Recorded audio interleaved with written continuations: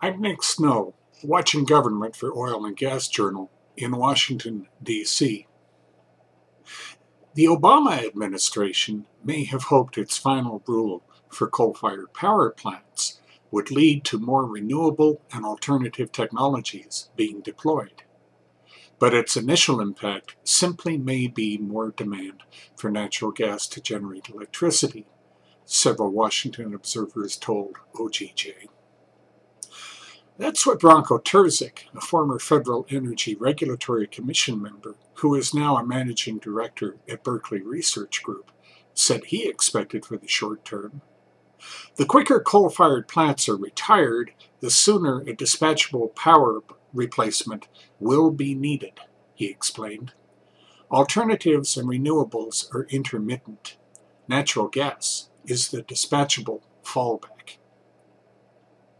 We are doing an analysis, said Frank Macchiarola, Executive Vice President at America's Natural Gas Alliance. Certainly, the proposed rule that came out last year showed there's a real potential for greater gas demand. Compliance will make a difference, particularly as states develop implementation plans.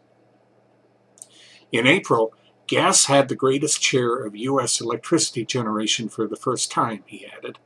I think that is just the start of the trend.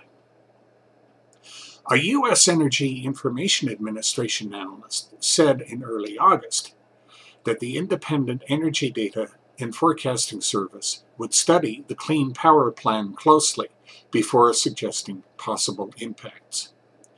EIA's Natural Gas Monthly that month noted that domestic demand decreased year to year in May for a third consecutive month in 3 of the 4 main sectors.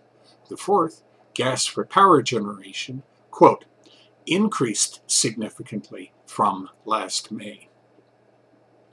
We have to be careful in the short term not to read too much into the April and May numbers, as we have a good deal of conversion behind us, cautioned Frederick Lawrence, Vice President of Economics and International Affairs at the Independent Petroleum Association of America.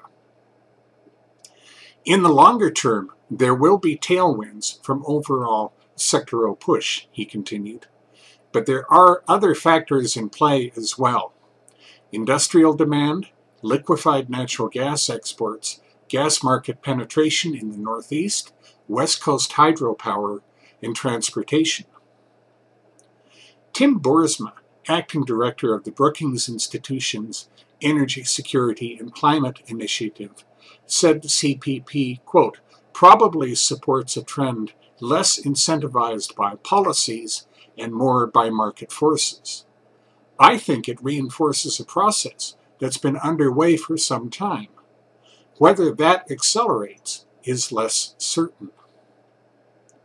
There are unquestionably challenges in storage and transportation. But if you lay out all the benefits and challenges, it's obvious why gas is taking a larger market share in power generation, Macchiarola said. It is the most cost-effective compliance fuel for this role, he maintained. But it's cost-effective without the rule. You're seeing a shift to it, not just from a regulatory standpoint, but also in response to market forces. That's Watching Government for this week. In Washington, I'm Nick Snow for Oil and Gas Journal.